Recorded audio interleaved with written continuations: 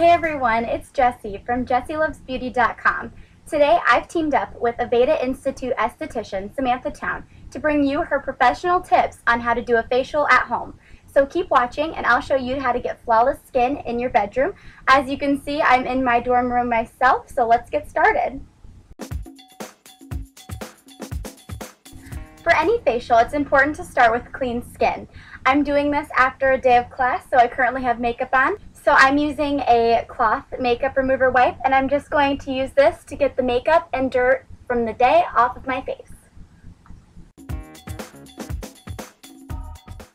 I'm going to start by using a damp washcloth to wet down my face. I'm just gently patting it all over my face to get my skin nice and damp for the cleanser. I'm then going to take my favorite cleanser by Alba Botanica, and using about a quarter-sized amount, I'm going to use circular motions to apply this to all areas of my face. I'm going to use the same damp washcloth to remove the cleanser from my face, and then pat my face dry with my favorite Norwex washcloth. Next, I'm going to use my favorite exfoliating face scrub with salicylic acid from St. Ives. I'm going to use a quarter-size amount of this and apply it to damp skin. Town recommends an exfoliating mask with salicylic because this will help to draw dirt from the pores as well as fight acne.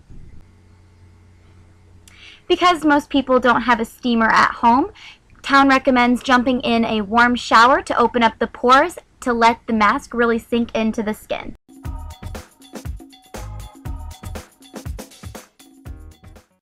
After rinsing off the exfoliating mask in the shower, Town recommends using a treatment mask that is suited for your skin tone.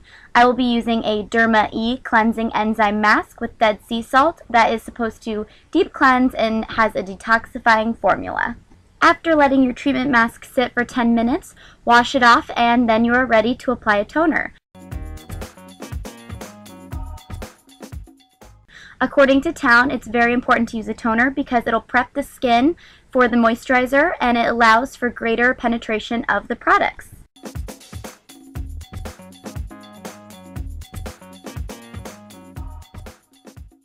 Lastly, apply a moisturizer. I'm using my favorite moisturizer from Cetaphil. I love this moisturizer in particular because it's non-comedogenic, so it won't clog my pores, and it's for dry, sensitive skin. You are going to apply the moisturizer all over your face as well as your neck and your décolleté. And voila! An easy to do and inexpensive way to get a facial at home. Do this weekly and not only will you love the condition your skin is in, but your skin will love you for it. Thanks for watching and stay tuned for more how-to videos.